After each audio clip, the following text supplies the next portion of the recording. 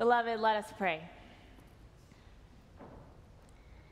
Creator of the universe, Savior of humanity, helper of the helpless, we know that there is no church without you, no truth without you, no peace without you, no us without you.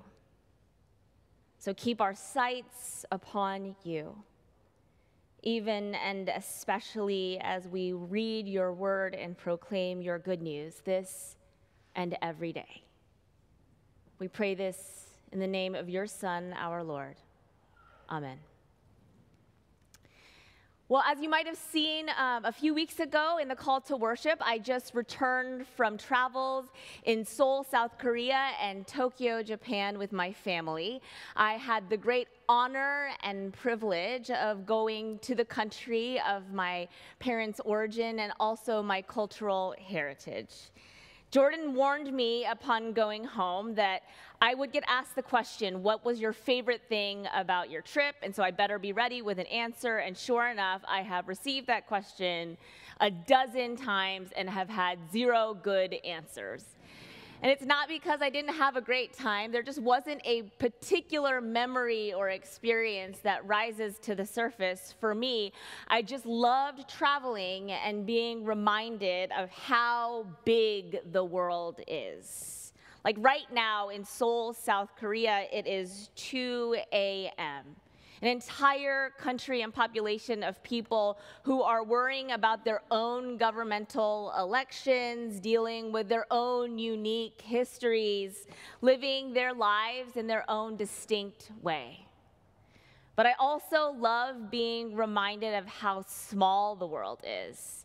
That even though our languages sound so different, the sound of laughter is the same. How our cuisines may be different, but the necessity of the table remains the same.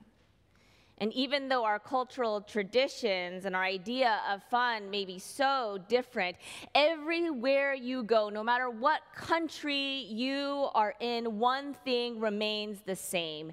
There will be Legos.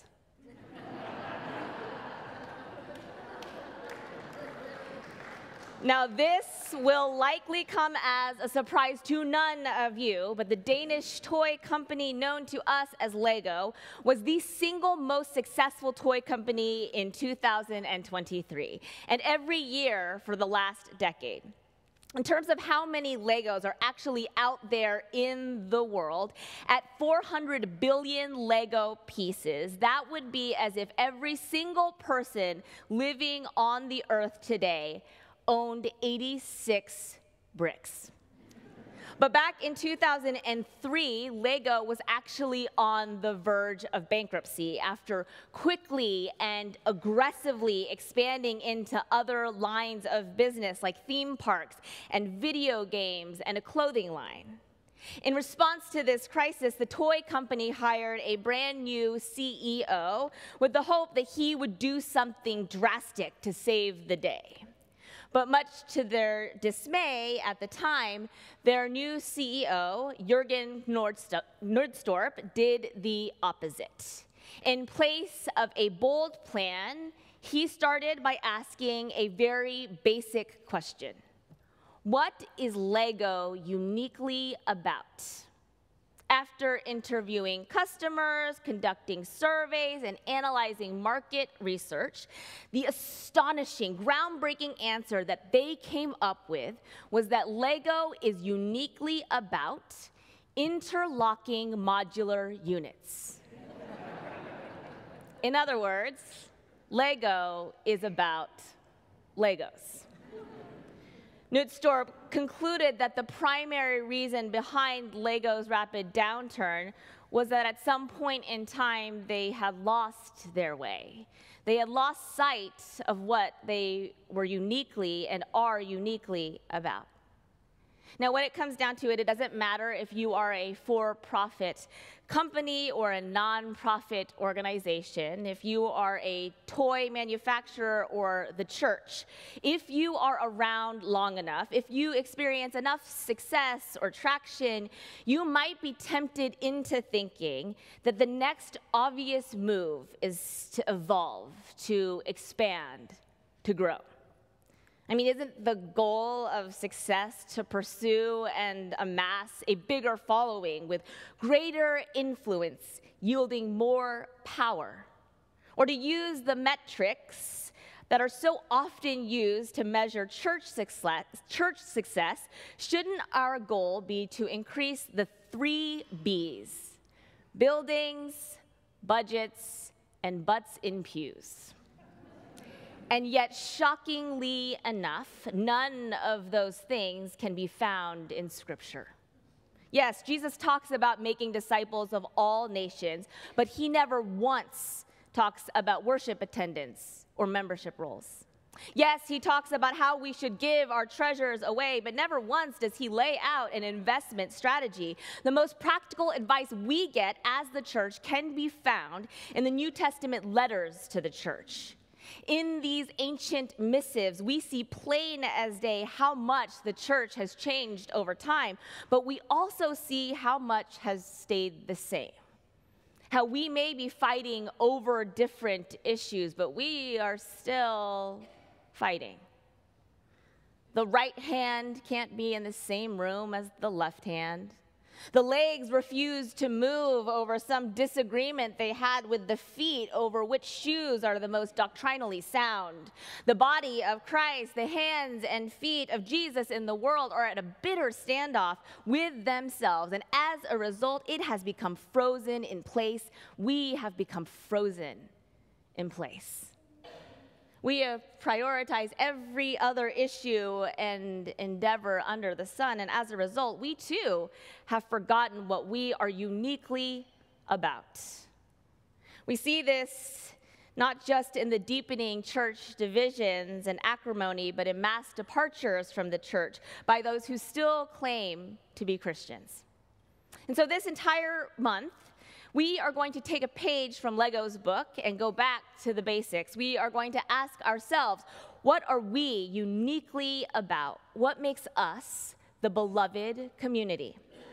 Guiding us on this 5-week endeavor is a single chapter in Paul's famed letter to the Romans. Now, this epistle is widely recognized as Paul's crowning achievement and the most thorough development of his theology. It is rich and complex and not easy or fun to read at all. After all, there is no apparent story or plot or any interesting characters to unpack. It's just a lot of words. But as I have said before, whenever we read a letter to the church, we are quite literally reading someone else's mail. To a people living in an entirely different time and place of our own. Which means that plucking any verse or teaching from these letters without being aware of the context is not only irresponsible, it can be dangerous. And so we proceed with caution. In the case of Romans, Paul is reaching out to a church that he has neither visited nor helped to found. But he somehow learns that they are in big trouble. They have forgotten what they are uniquely about. From its inception, the church in Rome was diverse, with Christians of both Jewish and Greek cultural heritage. But that beautiful reality changes overnight when the emperor of that time, Emperor Claudius, expels all the Jews from the city. Only after his death, when the ban was lifted, did these Jewish Christians return to their homes in Rome and to the church that they helped to build and shape, only to discover that it had changed in their absence. Now, knowing this, you can almost hear the rumblings underneath the text. We were gone for just 5 years, and this is what happens? I mean, the liturgy is nonsensical. The music is just grating. And the leadership, well, the leadership isn't what it used to be. I'll say that. They don't even reference the scriptures like Jesus did. They keep talking about philosophy and ethics and logic. You can't call yourself Christians. We are the real Christians. But two can play this game, of course. So you can also hear the rumblings of, yeah, you were gone for 5 years, and we were the ones who kept this fledgling community afloat. We were the ones who brought in all of these new people into the fold, just like Jesus told us to. We translated the gospel into a language that people can actually understand, and you people just want to keep things old and the same. You think you're the real Christians? No, we're the real Christians. Now you kind of get why Paul was so intense. Even the very structure of his letter points to what he was trying to do. You see, for the first 11 chapters, Paul is simply setting the groundwork for what he really wants to say. For 11 chapters, he lays out his argument in such a way that both his Jewish and Gentile readers can hear and get on board with. For 11 chapters, he takes the foundation of what they already believe to be true to convince them of something deeper and greater. Now, how does he do that? Well, first, he gathers them around a belief that they share, that salvation is a gift from God. It is by grace, through faith, that you have been saved, not by works or by righteousness, but by grace. And who exactly is in need of this grace? Well, everyone. From the Jew to the Greek, the circumcised to the uncircumcised, the men and the women and the children, for all have sinned and fall short of the glory of God. Emphasis on the word all. Now, how do we know that this grace is effective and real? Well, it's easy. 2 words, Jesus Christ. Jesus, the very Son of God, the very Son of Man, in his life and his death and his resurrection, made grace real and available to all of humanity, every nation and every people. Jesus is actually the hero of this story. Jesus is the single reason that the church exists. And so after 11 pretty grueling chapters of reminding this diverse community of Jesus-loving, grace-spouting, God-worshiping Christians of what they already believe to be true, only then does Paul drop the big therefore in chapters 12 to 14. From the head to the heart, from theology to ethics, from belief to practice. That is where we pick up our passage for today. So listen up, church in Berkeley, to Paul's letter to the church in Rome, chapter 12, verses 9 through 13. Let love be genuine. Let love be genuine.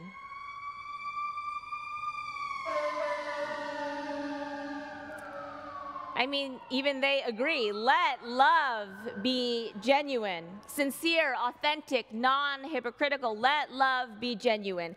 Hate what is evil. Hold fast to what is good. Love one another with mutual affection. Outdo one another in showing honor. Do not lag in zeal. Be ardent in spirit. Serve the Lord. Rejoice in hope. Be patient in affliction. Persevere in prayer. Contribute to the needs of the saints. Pursue hospitality to strangers. Beloved, this is indeed the word of the Lord.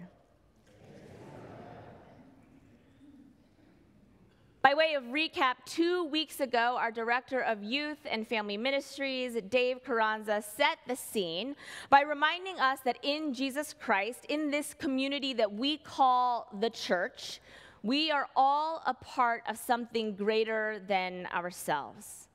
like disparate pieces making a beautiful mosaic. Our greatest offering to God and this community of faith then is our very selves, our very lives. Then last week, Pastor Mark built upon that foundation by pointing out the complexity of that mosaic, the varied nature of the body of Christ, a body where each of us has a unique yet essential role to play, none more important than the next. And because of that, we can find unity with one another, not in shared thinking, but in shared service. Now, in those 8 verses that they cover, Paul sets the table in such a way that you really have no other choice but to sit down and eat the meal that he has made. And while he may use nice and pretty words like love and hope and patience, make no mistake, the dish that he is serving is not going to go down easily. Now, at first glance, it kind of looks like a laundry list of Christian to-dos. Let your love be genuine. Check. Hate what is evil. All right, check. Hold fast to what is good. Okay, check. Love one another in mutual affection. Eye roll, but check. Now do these things and you too can call yourself a good Christian. But as with any text, there are different ways to translate this one. And I think an alternate translation can offer us even greater insight. You see, instead of a list of 13 distinct commandments, each with weight of their own, this passage actually contains one primary commandment that all the others exist in service to. Genuine love is hating what is evil, holding fast to what is good, being affectionate with one another in brotherly and sisterly love. Like its counterpart in 1 Corinthians 13, the primary commandment is love. Chapter after chapter, verse after verse, page after page, letter after letter comes down to this: let your love be genuine. That is the mark of a true Christian. Paul doesn't say, let your love be decent and orderly, or let your love be known on TikTok or Facebook. He doesn't say, let your love mirror your cultural or even scriptural preferences. As hard as this might be for us to believe, in Romans, Paul is not wagging his finger at the divided church and saying, come on, folks, we are better than this. No, the reason that Paul spends most of his energy going on and on and on about things like grace and faith and the love of Christ is to remind us that the gospel is better than this. Paul is calling them out, yes. Paul is calling all of us out by saying, if we actually believe what we say is true, if Jesus really did save our souls and change our lives, if our whole reason for even coming to church really means something to us, then it has to show up in a real and tangible way with one another right here in the beloved community. That is Paul's big reveal, his big therefore. Genuine, radical, revolutionary. It's time to put your money where your mouth is, love. Now, I am well aware that love is the single most cliche, obvious conclusion of any and every sermon that has ever been preached since the beginning of time. You know how Mark shared last week how he wants to preach sermons that people like. Well, here's my confession. I want to preach sermons that people haven't yet heard. And I'm not the only one. The temptation is real. Which makes sense, seeing as the church has been around for a really long time. We've been doing this whole Sunday worship thing for a really long time. We have said and heard all the things for a really long time, so much so that it's kind of losing its impact, its flavor, its oomph. Now, in the face of that reality, we in the church do what we think needs to be done, to save the gospel. We evolve. We expand. We do everything in our power to grow our impact, our influence, our empire. So instead of talking about sacrifice, we talk about success. Instead of selling everything and giving it to the poor, we buy up more land for ourselves. Instead of opening wide our doors, we install some stronger locks. Instead of being genuine with our love, we put really clear conditions on it. And in doing so, the beloved community, we, the church, forget what we are uniquely about. And that's love. Genuine love. Now, why should that be our answer over other important things like truth or faith or even Jesus himself? Well, it's simple. We are called to be uniquely about love because Jesus, our Savior, was uniquely about love. And I'm not talking about some kind of ordinary, convenient love, but genuine, humble, nonsensical, doesn't make any sense in the world, changes your life and probably the world in the process kind of love. The kind of love that hates evil in all of its varied forms and isn't afraid to say so. The kind of love that clings to what is good, even when the rest of the world is fixated on fear. The kind of love that is more concerned with outdoing one another in honor over just outdoing one another. The kind of love that serves instead of just receives, rejoices instead of criticizes, perseveres instead of gives up. The kind of love that gives generously, not prudently or time and budget consciously, but generously. The kind of love that says your presence in this place is more important than my preference. Now, just because love is the expected answer, that doesn't mean it's the easy one.